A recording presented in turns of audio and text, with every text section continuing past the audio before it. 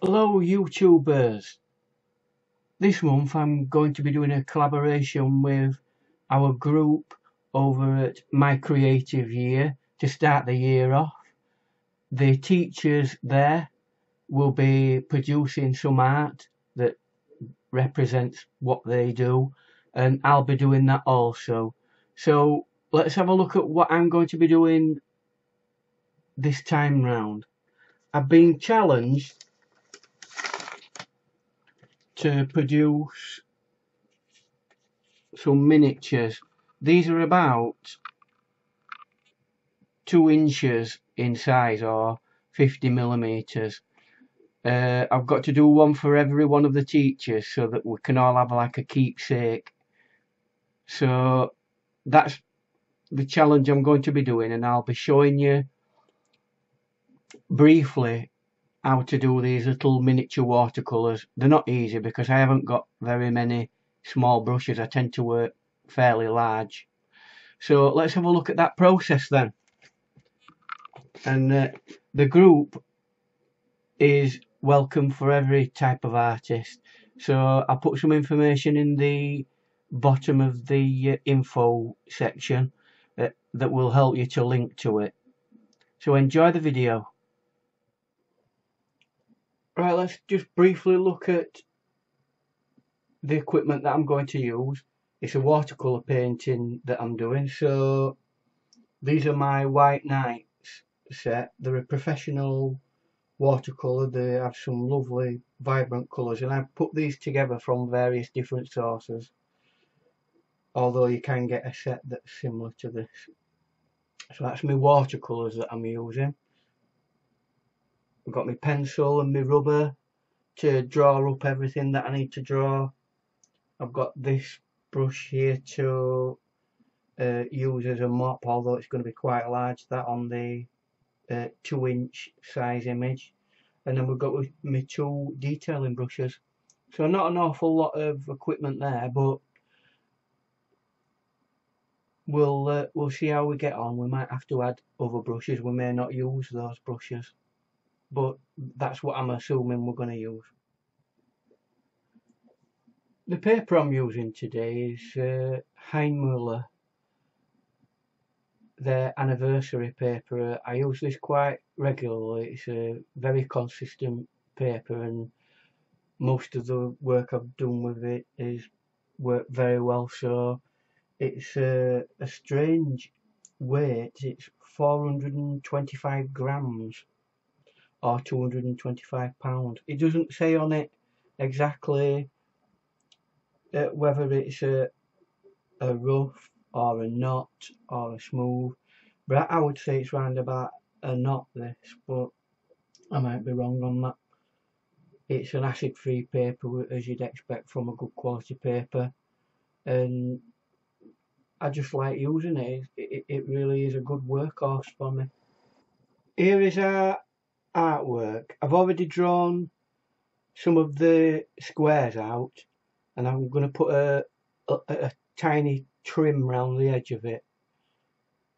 I've got one done, as you can see. That one will be the one that I will be keeping as part of my piece of artwork. The others for my friends at My Creative Year group. I'm going to zoom into one of the blocks so we can get a much better view of what we're going to be doing. So we're zoomed in and we're ready to go, so let's start painting. I'll be doing this in time lapse to save a lot of time.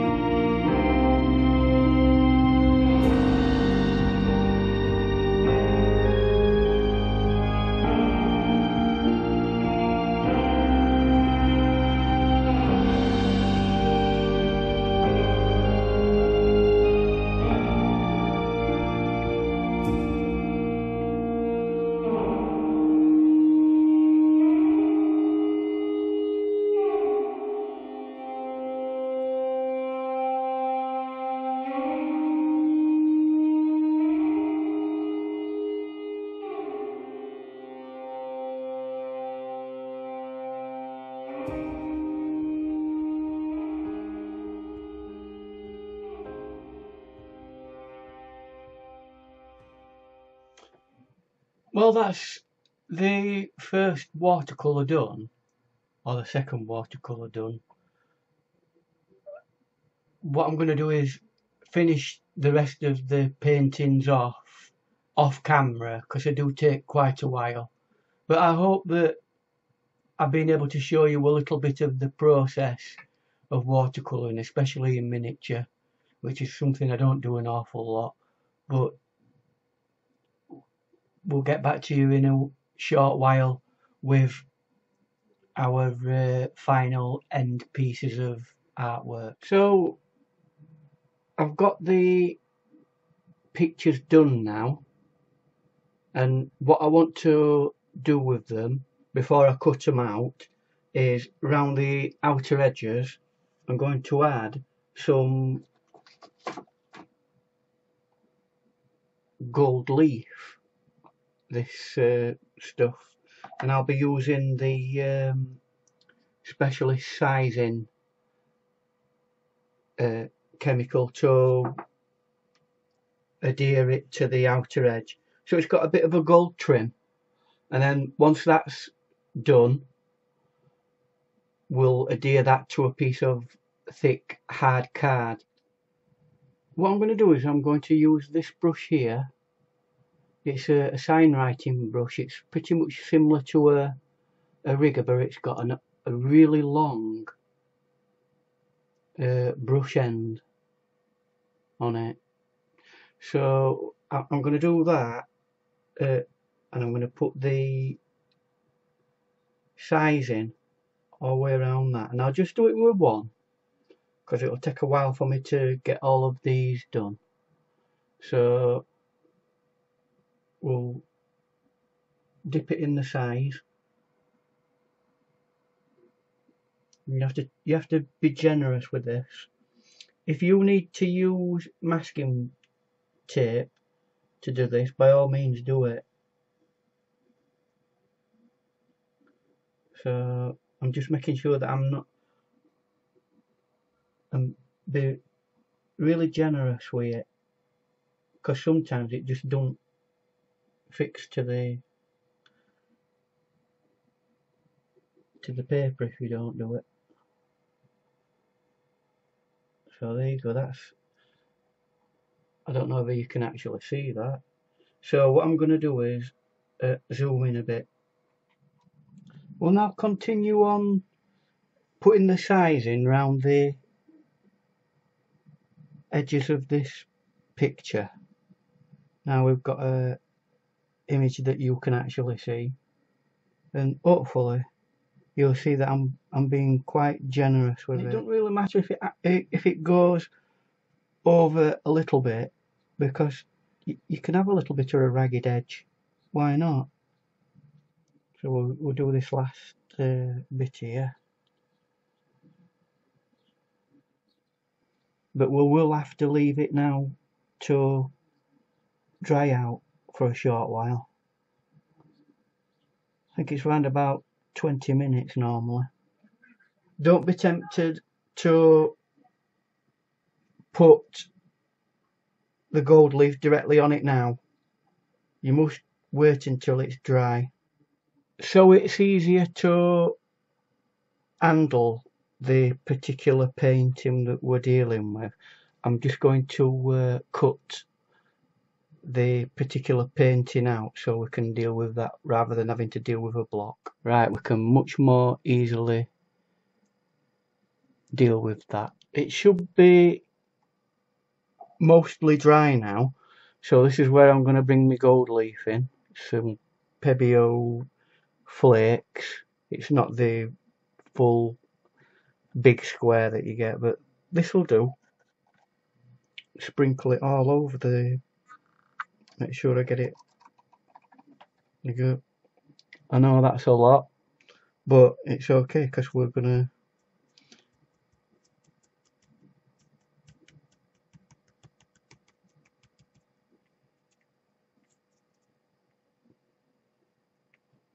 take that now and see if we can get the majority of it back in without it.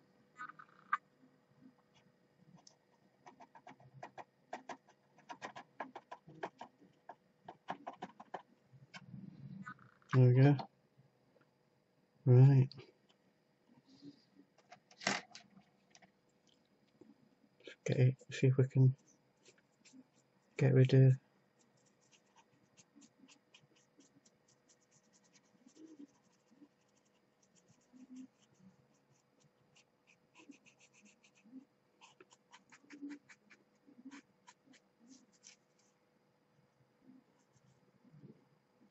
Sometimes you may need several runs over this with gold leaf. But it's starting to adhere to it.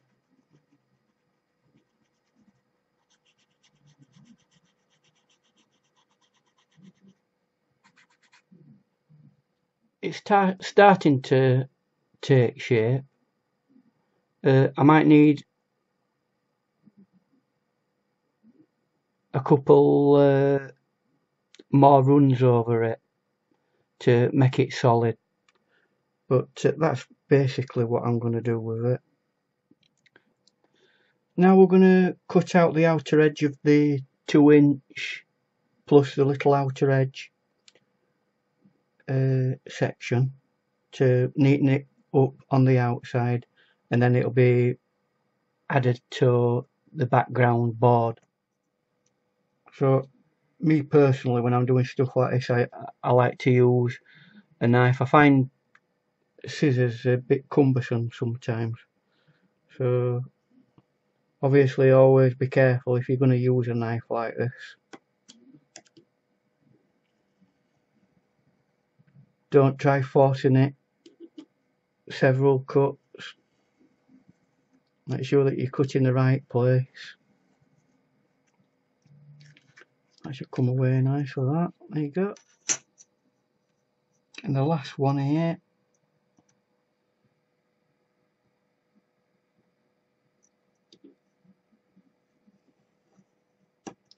Always nice and steady.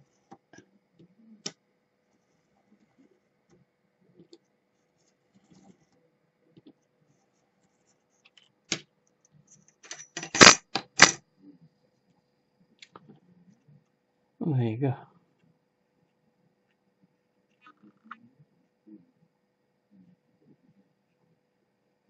Although the gold is so, I'll flick it like that so you can see it's obviously metallic, but that is the finished piece of art before we put it onto a background piece of board to strengthen it. There's a reason why, obviously, that I'm going to be doing that, and I'll show you later. For the next part of the process, we're going to use this PVA glue to bond the picture to a piece of hard card. This is what's left of a watercolour pad, and it's reasonably thick, and yeah, this will be great for it. See if we can use the picture as a template to know where we're going to cut out the block. So I'm going to get that as tight as I can to the edge there. Just put marks in roughly where I need it.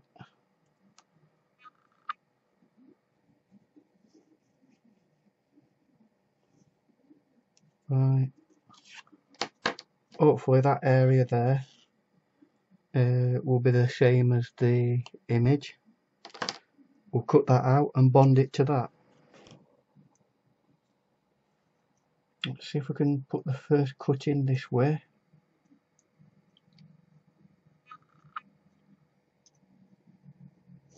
Remember, if you're using a knife like this, nice and steady.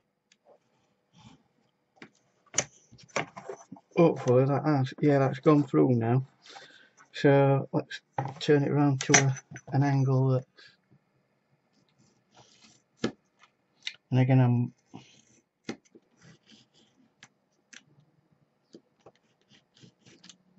there you go. Right, can get that out of the way. It's just a matter of bonding these two now. Let's see if I can remember which way up it goes. Yeah, that'll be like that.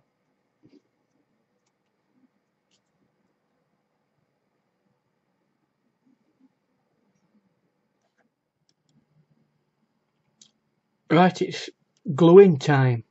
So I'm going to apply glue to this and the back of that. So they've both got glue on them.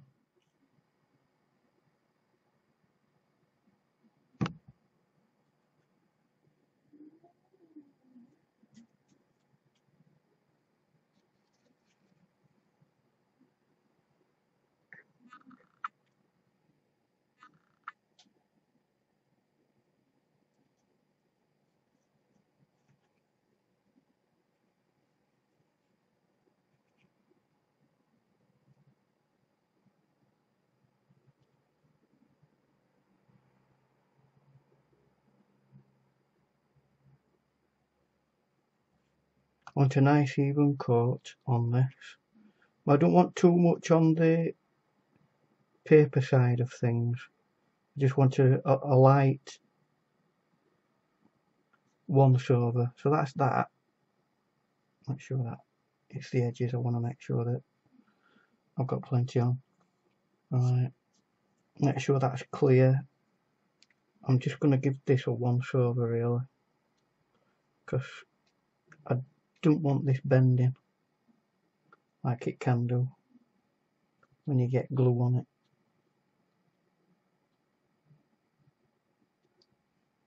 Making sure that you've got at least some glue on it.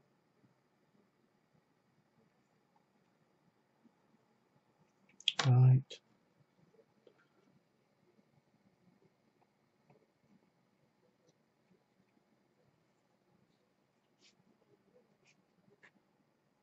What you need now is some heavy weights to sit down on it. See if I can get these bulldog clips to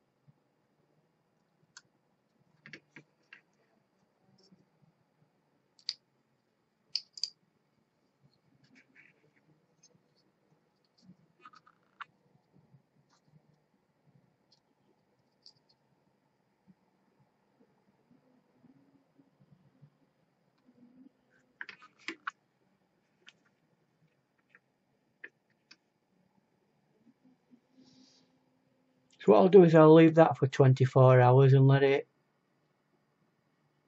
dry. Right, as you can see, I've completed the first one. That has been mounted onto the board. All I really need to do now is finish off the others and make sure that they're protected because they're not going behind glass. So I'm going to be putting this varnish on it. So that's really all that's left to be done on this project, and we'll leave it at that at this moment in time.